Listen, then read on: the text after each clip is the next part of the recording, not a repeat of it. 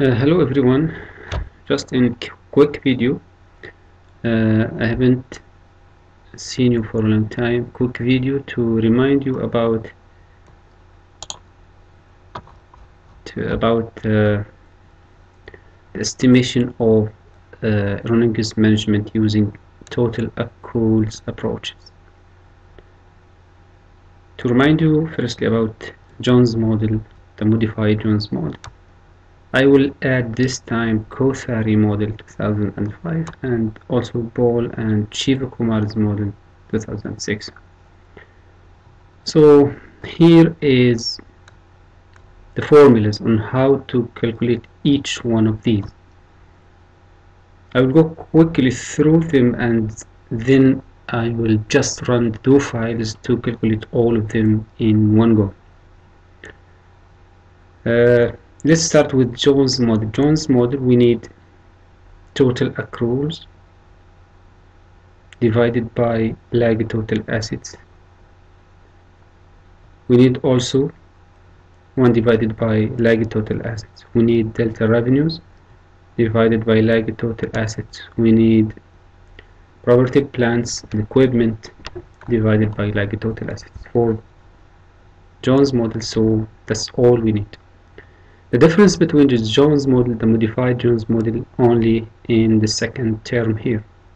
The second one in Jones model, it's delta revenues divided by lag total assets. In the modified Jones model, it's delta revenues minus delta receivables or debtors divided by lag total assets. The same formula here and here. Just the only difference is in this one. Kothari model also, it's very similar to Jones model. The only change is that we should add returns on assets. We should add returns on assets. So just I mixed them up. So this should be the Kothari model. This should be the modified Jones model. So just I will replace this one should be here, this one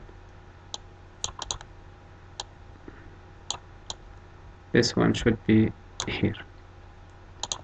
So the modified Jones model, it's very similar to Jones model. The only difference, as I said, in delta revenues. So in the modified Jones model, delta revenues minus delta receivables. So Kothari, which is 2005, we should add returns on assets, which is the lagged one, not the IT as shown here in this formula, but we need the lagged ROA. In Shivakumar and Ball 2006, so the first term is same, the second same for the Kothari and the modified, third one is same. We should add asymmetric recognition of gains and losses. So delta CFO, delta cash flow from operating activities divided by lag total assets plus negative cash flows, negative cash flow from operating activities as well, plus negative cash flow from delta cash flow multiplied by negative cash flow divided by lag total assets, plus the E, which is the residuals here, which is not shown here. So I will go through all of these and calculate them. So let's go to Stata, CLS. So these are the terms which we calculated previously. If you go back, I think the only if you go back to my previous videos, you will find how we calculated all of these. Please subscribe to the channel and press the bell to receive any notifications about more videos to support the channel as well. Thanks in advance. So I will go to the DO file directly. So I prepared do file for each one. So this one is cross-section estimation. We already calculated the Jones model, the modified Jones model before, but now Kothari model and Ball and Shivakumar as shown here. So I will minimize this one and I'll show you how the calculation will go. Just press one go. We'll see now.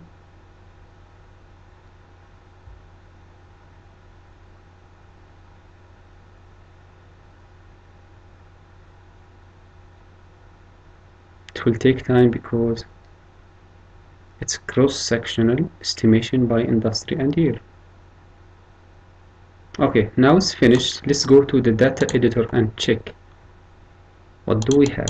So we got Jones model, the modified Jones model, Kothari model, Ball and Shivakumar's model. Let's make it bigger.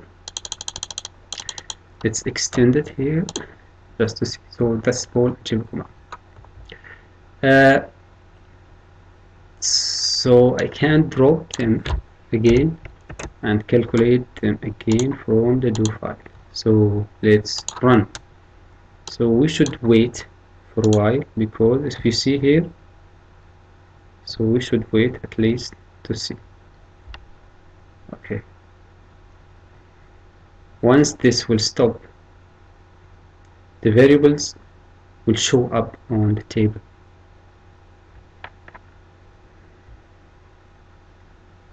Okay, finish here and you see that's all are done.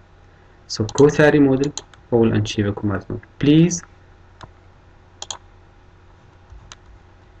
subscribe for more videos to support the channel. If you need a do file, just leave a comment and leave your email. I will redirect the do file to your email directly. Thanks for watching. I hope this video was a little bit helpful for some of you, and my regards. Abu Bakr from Libya.